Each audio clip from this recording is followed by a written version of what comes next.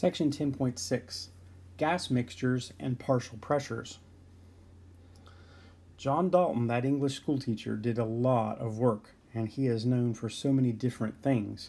One of them, as he was studying gases, is that he figured out that if you were to mix gases, say like air is a mixture of nitrogen and oxygen and other gases, all of the pressure that the whole gas exerts is the sum of all the gases that makes up that mixture as if they were by themselves. So if you have nitrogen gas in air and it exerts a certain pressure, and then you have oxygen gas in air and it exerts a pressure, when you mix the two pressures together, you get the total pressure of the air. So the total pressure is simply a sum of all the little pressures that make up that gas.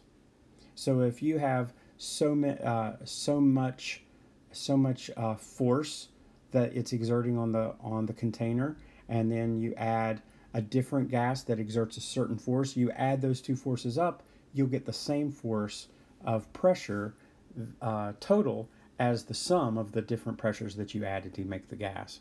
So in other words, pressure total equals the pressure of the first gas plus the pressure of the second gas plus the pressure of the third gas, either in atmospheres or pascals or whatever pressure it is.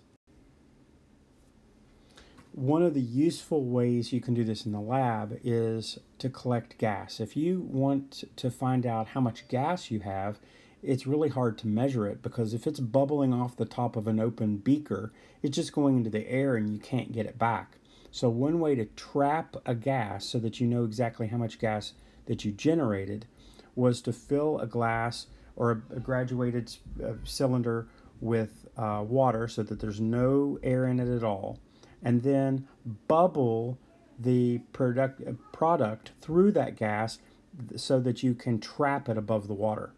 Problem is that some of that water has become water vapor as you have bubbled the air through the water. You forced some of that water to have enough energy to escape as gaseous water, which means that you're going to have to subtract that. If you want to find out how much gas you actually made, you're going to have to subtract the amount of water vapor that's sitting above your sample mixed in with your sample.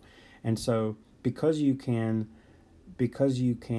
trap that gas, you can figure out what its pressure is. Then you can figure out how much you made and how much like what the weight of that air is, and all kinds of things like that in the lab.